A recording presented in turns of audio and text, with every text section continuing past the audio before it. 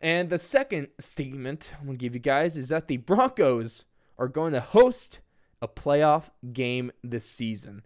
Like I said, tied for first right now in the AFC West, and they're first in the league in points allowed per game with only 8.7, especially really helped after their shutout win against the Jets in Week 3, winning that game 26-0. And they're the only team in back-to-back weeks now against the Jags, now against the Jets, they haven't allowed a single red zone play. They've given them 0 plays in the red zone. And that's a hell of a stat. Doesn't matter who you're playing, how bad of a team you're playing. That is impressive. Teddy Bridgewater right now, he's third in the league in quarterback rating and second in completion percentage. Going back to the points, the Broncos are 12th in points scored with 25.3, and they also have the largest point differential in the league. And the Vonster, he's back, and he's back almost better than ever right now because he's leading the league in tackles for loss at 6. Got about 5 players tied at 5. The Broncos are third in passing yards allowed per game, so that secondary unit is looking fantastic. They have 4 interceptions on the year right now as well. We thought they were going to be a top 3 at least defensive secondary unit, and they're kind of proving that right now. They're also second in total yards per game and 5 turnovers in total.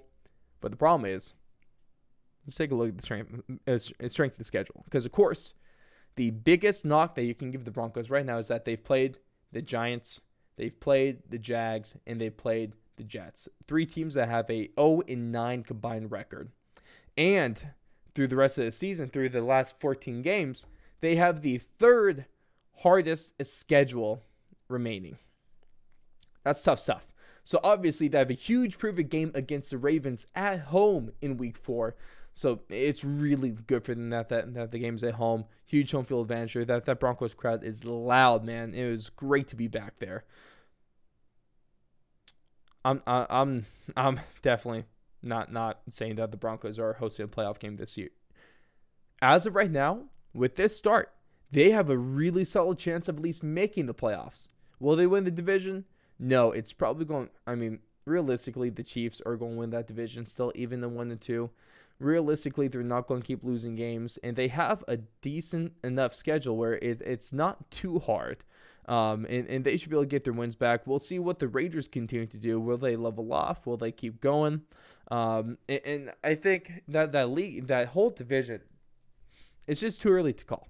It's too early to call, and the Broncos are not going to host a playoff game this year. But if they do, ooh, yep, I might have to consider dropping a pretty penny on that game.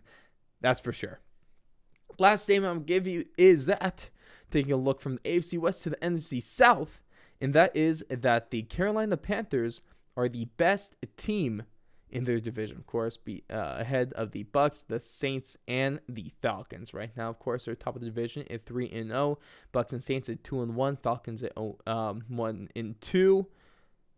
The defense has been one of the top ones in the league in points, in yards, and in turnovers.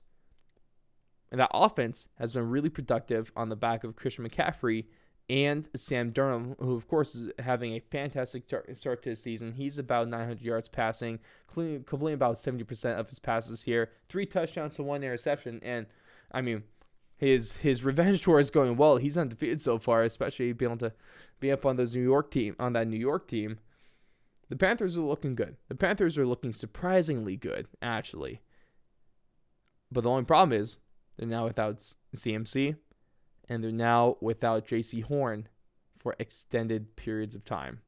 Turf sucks. It shouldn't be a thing. Both guys lost to non-contact injuries. Christian McCaffrey with a hamstring injury and J.C. Horn with a broken foot from a non-contact injury. That's going to hurt. That's going to hurt a lot. The Panthers are not the best team in the NFC South. It's more than likely the Bucks. The Saints could be there. Of course, they had a really good week 1 against the Giants, or against the Packers, excuse me. Then they kind of crapped the bed against these Panthers. And then they were back again against the Patriots. Still need to see more consistency from that team. I'm not sold on the Panthers yet, but right now they're looking really good. They're ahead of schedule in the rebuild. Because remember, they're in the middle of a rebuild. And this is a really damn good team to be when you're in the middle of a rebuild.